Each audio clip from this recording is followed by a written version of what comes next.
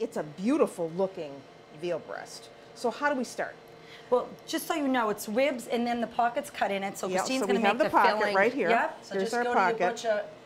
You're not going to find this in the supermarket. Yeah. Go to a really good butcher and tell them exactly what you want and tell them you need a pocket, and they'll know exactly what to do. And we've got about 8 ribs on this, 8 Yes. to 10? Okay, So good. we do this for large parties normally. If we have 10 people, 12 people, that's the kind of thing that we would do. If it's our house, 2 or 3 people, that's And you said 2 of you could eat we can this, do right? that. No problem.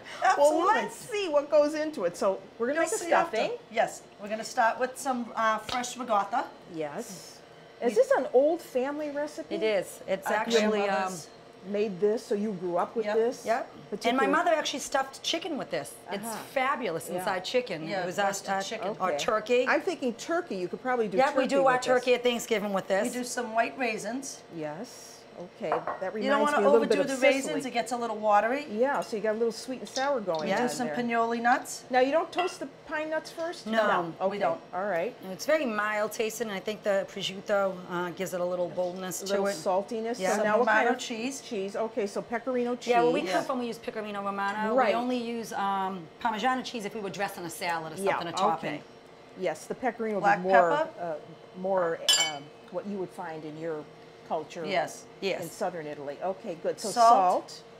Not And too we need much eggs. because you've got salt in the pecorino Yes. cheese, right? Well, you have it in your prosciutto And you have it in the also. prosciutto. So a little about the eggs.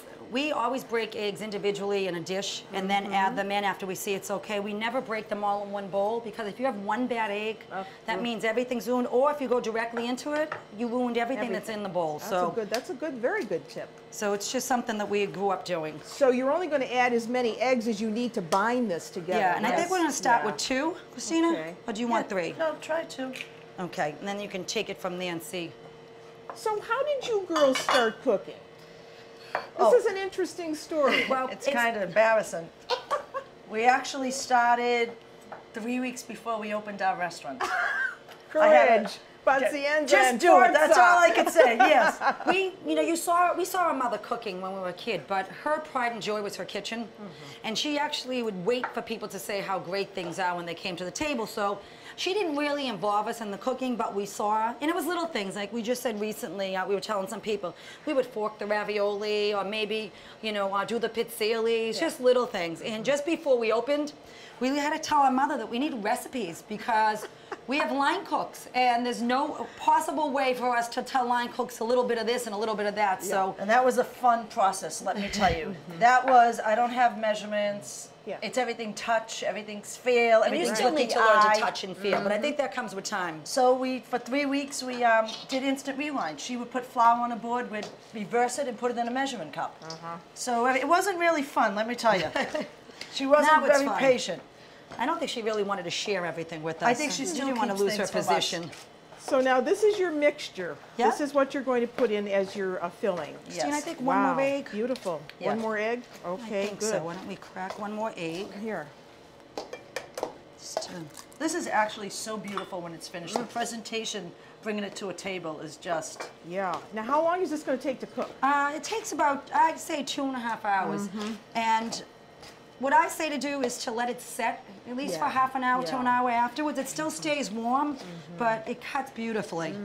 Would you ever think of doing a different filling than this? No. Always this. Yeah, well, I have to there's tell an you honest something. answer. Well, Yeah. you know what it is with us? Everything about food is a memory. So, yes, a we're willing to tradition. learn from other people and try other things, but I think that But for you want us, to keep those traditions Yeah, it's a alive. What would you tradition. stuff it with if there was something else?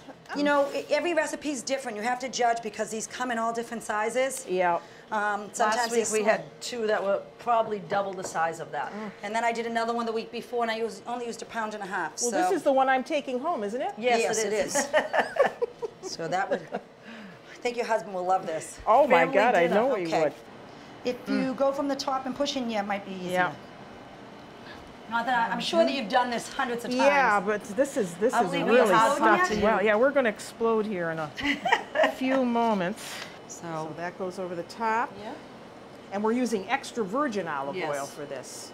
That's going to give it a nice brown. Yeah, and we're going to Yep. put this in the oven Crispy. at 375, probably for about 2.5 hours. But we put it in without anything on it to start with. Oh, no salt and pepper? I mean, no tin foil. Oh, okay. So we put it in the oven just the way it is. It'll probably brown up a little. If we see the last half hour it starts to get a little too brown, we'll just cover it with tin foil. Okay.